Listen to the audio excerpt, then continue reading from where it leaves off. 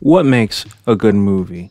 Video essay YouTubers and, let's be honest, grifters in any fandom would tell you that it has to be a serious drama where it has to be life-changing lessons, where it's all portrayed in a realistic way, and I guess it doesn't have woke in it. But these people don't even understand the very foundation of what movies and the very medium they're in, and it is so much more than that. Movies are an art form, and according to the foundation of art and healing, art is the expression or application of human creativity and imagination. Whether it's a poem, doodle, or musical or art, in all its forms, captures ideas, conveys emotion, and unpacks experiences and reveals perspectives reflective of individuals and the collective circumstances. If one were to look into the history of film and even some of the greatest films of all time, not every single one is going to be this art house drama with heavy social commentary. It might have barely, if little at all. Movies are a tool to take people to different worlds they can't see beyond our own.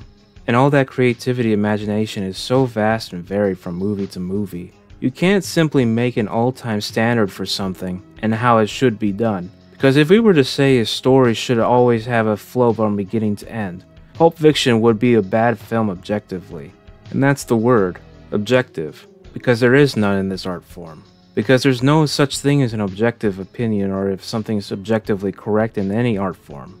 And before the people who try to deny this say, oh, well that means the Cheeto bag that has the color orange on it, it must be red because it's subjective. Twisting my words will not do you any favors. There are things that happen in movies that are correct and there's such intentions from the filmmakers. But what people make of it, and if they think it's good or bad, is all subjective.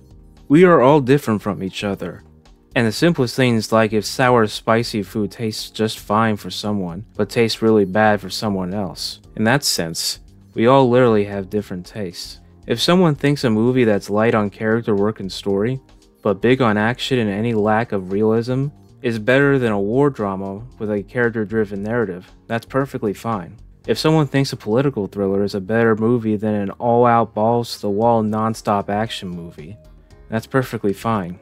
We don't judge every movie on the same metrics of things. Because if we did, and only asked for the same movie that armchair YouTube critics said we should make, it would be completely boring. Someone can think that the two greatest movies of all time are 2001, A Space Odyssey, and John Wick, a movie that's just a hitman killing people who killed his dog, and that's it.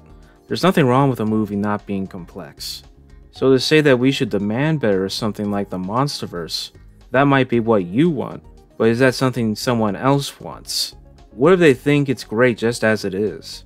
And trying to use Pacific Rim Uprising as a gotcha, just to say that Godzilla fans tolerate this because it's Godzilla, really just shows how simplistic your mentality is. Just because two movies share the same direction doesn't mean the execution is going to be the same, or how someone will take the movie. It's such a disingenuous way to deflect anyone, and disingenuous points are the whole pathos of these guys. But then it comes to what most people think of when they say everything is objective. It's the feeling of wanting to look smarter than the rest of others. They won't admit it, but these type of YouTubers that pop up even on other social media sites likely have nothing of fulfillment in their own lives, or lack thereof. So the idea of a falsehood where they can say you're wrong, they're right, is the only thing they can get out of it, even though they know what they're saying is wrong. I mean, Dr. Skipper's video is still being echoed inside the Godzilla fandom still, and has been for a while, even before the video he made.